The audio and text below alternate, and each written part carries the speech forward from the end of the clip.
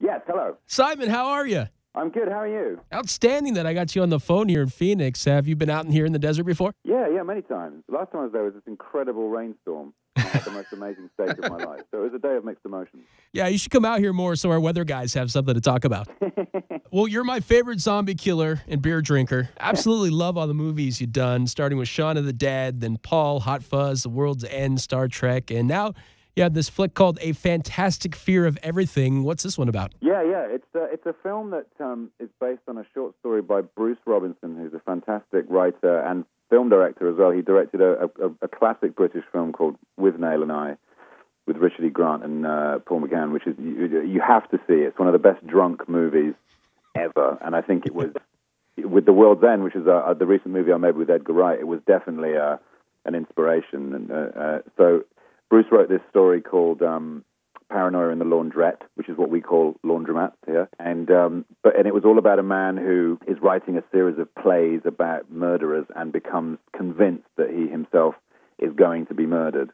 And during the course of the film is forced to go to a laundromat because he needs to wash his clothes.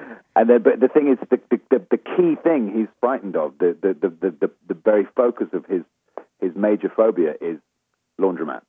So he has to face his biggest fear in order to win the day. And it's a unique and beautifully shot, very strange movie, and I absolutely loved it. Yeah, I think as a viewer, I mean, that's something we love to see, something different like that. Is it fun playing, someone paranoid? Does it make comedy easier? I don't know. I mean, it is a comedy. It's a very black comedy. It's kind of, it's very whimsical in its comedy. It's not like an outright sort of yucks with, sexual innuendo and that kind of stuff. It's a very strange kind of film in the tradition of films like Don't Look Now or The Omen or whatever. But yeah, I love doing comedy, and I think comedy is often something that's not particularly taken seriously, probably because it's not serious, if you know what I mean. For you, acting, screenwriting, stand-up comedy, I mean, what's your favorite thing to do? I think I like acting. Screenwriting is something I really enjoy, but it's very much a means to an end. It's so eventually I can go on to act the thing. The same with Edgar. Edgar Wright, when he writes, he's going on to direct it, and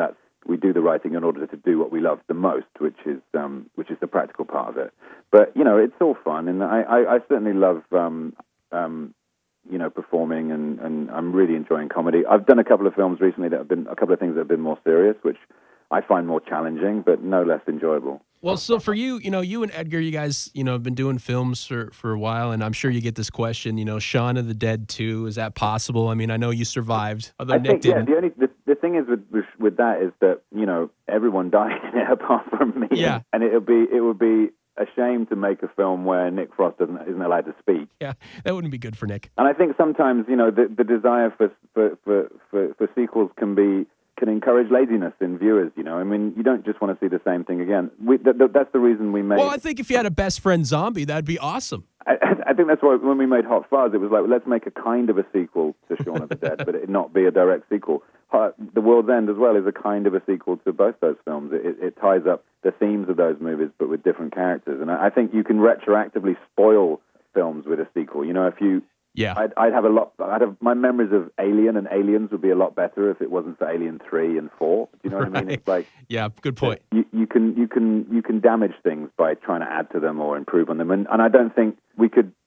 Shaun of the Dead was lightning in a bottle for us. If for us to go back and try and do better it, I think we'd be onto a lost leader, really. I love when I catch it on cable because my wife is always like, "You're watching Shaun of the Dead again?" Yes, hon, I have to. It's on. With all the swearing taken out. Well, the Film Bar here in Phoenix is showing A Fantastic Fear of Everything right now, and I have a ton of passes to give out to see it for free. So call me up if you want to go, 602-260-9750. Simon Pegg, thanks for making us laugh, man, and make it to Phoenix so we get some rain. Love to. Yeah, I got to come back and see it sunny. Yeah. All right, Simon. Well, you have a great one, man. Thanks for the call. You too, buddy. Take care. All right, Bye. see you.